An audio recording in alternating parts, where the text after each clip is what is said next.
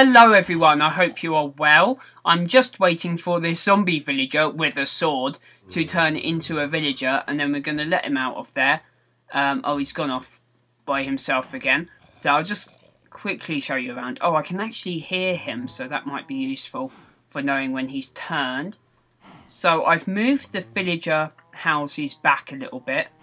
I made 3 to see if they'd breed, and they haven't yet. And I did some reading, and apparently they naturally level or breed to a number that's about 1/3 of the number of the doors. So there's only 3 doors, and there's actually 3 villagers, because I've healed a villager, and this one's a librarian, so it's all books and paper and stuff. And so I managed to trade with him quite a lot, because obviously paper and books. This one as well, I made a couple of written books with not a lot written in them, to be honest, in exchange for emeralds and stuff, and that allowed me to trade a bit more with the others. So this guy I traded with, yep, and he wants diamonds in exchange for emeralds now, which isn't a great deal. And this guy, I bought a pickaxe off him, which I think is still in my inventory, is it? Yeah, there it is. And then he started trading iron in exchange for emeralds, which maybe still isn't a great exchange rate, but I did it anyway. And then that's unlocked chain chest plate. So no amazing deals just yet. The written book deal was pretty good, but I need more feathers to do it. To do lots of them. So I got me farming chickens a bit more. This guy's turn, so we can push him out. Looks like another one again. Is he another engineer? I think he might be another. Oh, we can trade with him. Let's see. Oh, what was that? Oh, where's he off to? He's come all the way back down here. Oh, maybe he's not. Maybe he's an armourer.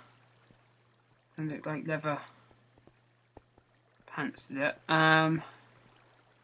Oh, so he's trying to come all the way back down to where we got him from. We'll put the water back there. But if we're behind him now, we can push him up the stairs. Unless, oh god, he hasn't walked off this way, has he? No, come back, I say. Come back. You there. Where are you going? No! He's going off all over the place. Okay, maybe he'll come back now. Might have to block off some pathways. Oh. Oh yeah, let's do that. Force him to come down here again. Just build a little mud staircase so that he doesn't hurt himself. Where did he go? There's no houses over here. Come on.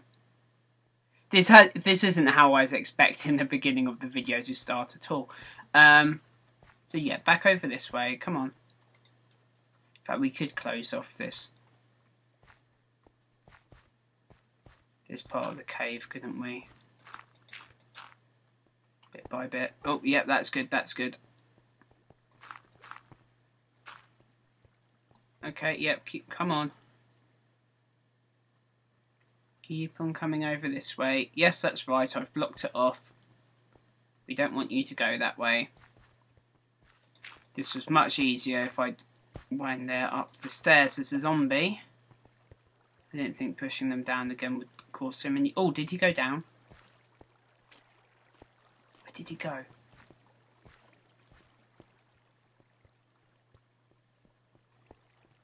Did he go down? Did he go all the way through? Or have we lost him? Has he despawned or something? Okay, well that's unfortunate. He does seem to have disappeared, actually. So that's a shame, but I have cleaned up all the dirt that I left down there, so it's a bit cleaner, bit clearer down there. Oh, there's a skeleton on their roof. I didn't think of lighting the roofs. The roofs. I better do that quick as well. That villager did not look amused.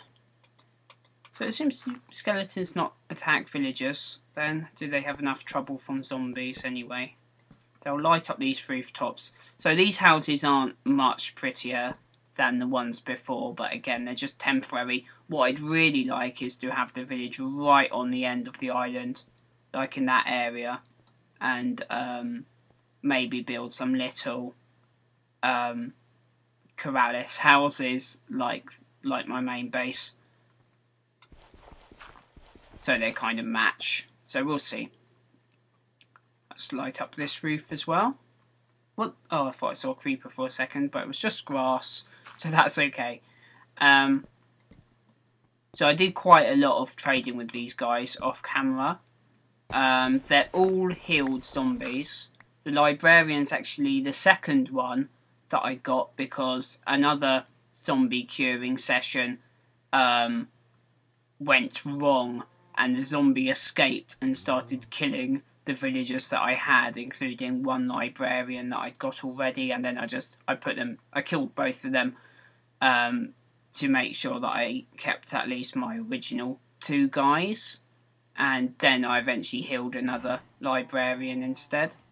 Now the animals I've separated into pens now, so there's the pigs in this pen here. As you can see, the cows were already separated. I had a creeper explosion there. Again, I don't know where. There must have just been a spot missing in my lighting somewhere. I think it was during a storm as well, so it's a bit darker during storms. I have lit up those little islands over there, as you can see as well now, to make it a little bit safer, stop mobs spawning in the distance and then swimming over. This area is just sheep now, and I've moved the chickens into a little pen here. So this is good for all the animals, not just in terms of room and being able to see them and be organised, but in order to breed them. Like, say I need a particular item, like in this case earlier I needed a lot more feathers because I had inks. There's loads of squid around for ink, but I needed a lot of feathers to make writable books to trade with that particular villager who is giving away 1 emerald for each 1 written book. So I wanted loads of feathers. I only had 2 chickens, and so it took a long time to get any feathers at all, like breeding the chickens and then killing the adult and then all sorts of stuff, cracking loads of eggs to try and hatch some new chickens as well. Do we have any seeds on us? We do. But yeah, so if we've got the animals in their own, separated to their own pens, then we can breed certain animals, and we can breed loads of them without it getting really messy.